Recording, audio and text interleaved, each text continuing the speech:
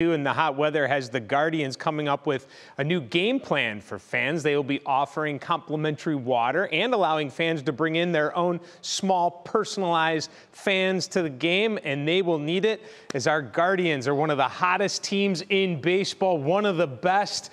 Speaking of the best, there he is. I said it.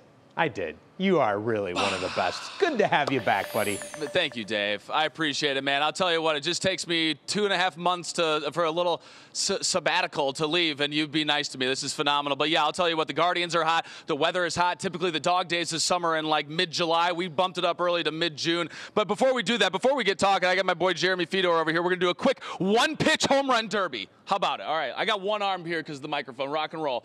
He said he was pitching. Nope. All right. That was not good. Come on. All right. Let's see if Jeremy can do any better than that. I'd hope so. But yeah, I mean, it's going to be a phenomenal weekend right here at Progressive Field. All right. I'm doing underhand, so I make sure I get it there.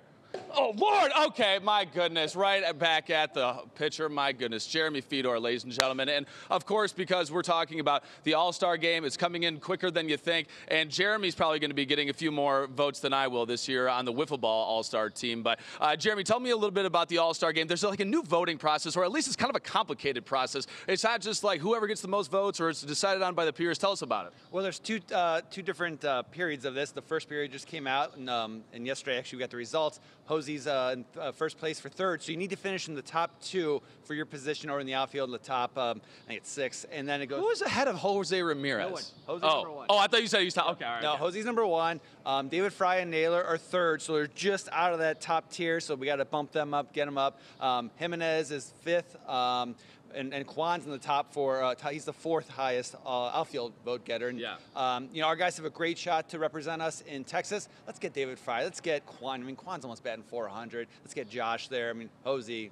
He's a perennial all-star. I'm biased, but I think just the AL All-Star team should just be the Guardos. You know, just lay out the whole team. But how can fans get involved? How can fans go on and vote? CLEguardians.com/vote is the best way. You have 5 times a day, so you know it's not even 6 o'clock yet. So if you're watching this, go online, vote. Remember tomorrow to go vote. Today is Sandy Alomar's birthday. That'd be a great birthday gift for Sandy to go vote for the Guardians. Absolutely, especially some of the amazing All-Star moments that Sandy Alomar has had. Guys, I mean, get online, vote, but also there's so much to do here at Progressive Field. A 6-game homestand. We got the Mariners coming up this week, and then this weekend we have the rubber match, a rematch of last weekend's game against Toronto, and a lot of different things coming up as well. We're going to be talking about that all morning long. I think they're doing 2 tickets for $24. I mean, you're losing money if you don't take that deal, Dave. So we're going to have more all morning here. Yeah, good. All right, stay cool there, Austin. We will see you in just a little bit. Good I'm always to see cool, you again. pal. Cool as a cucumber. Most of